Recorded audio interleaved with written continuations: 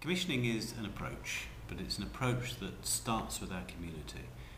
It's an approach which first of all says, what outcomes do we want to achieve for our people in Cheltenham and also for the place?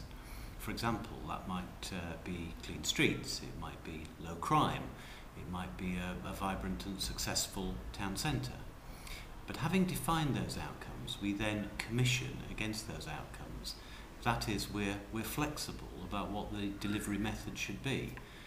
We want effectiveness because we want to deliver those outcomes in the most effective way, but we also want cost effectiveness because, as we know, the financial challenges that are facing us are considerable at the moment. And it may mean that in the future some of our services in Cheltenham are delivered by other providers than by the Borough Council.